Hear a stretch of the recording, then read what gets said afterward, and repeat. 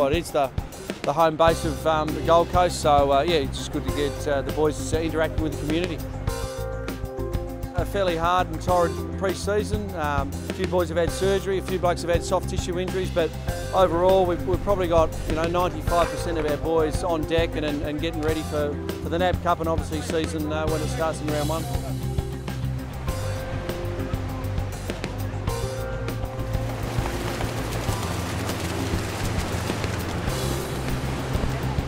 We just want to make sure that we can play better football and man's football for longer this season.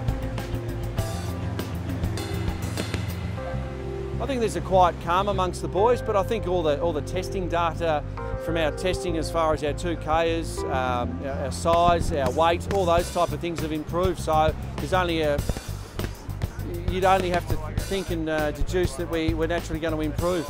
200 in the scheme of maybe in WA or Victoria is not a lot, but 200 here on the Gold Coast to be in the competition for 2 minutes.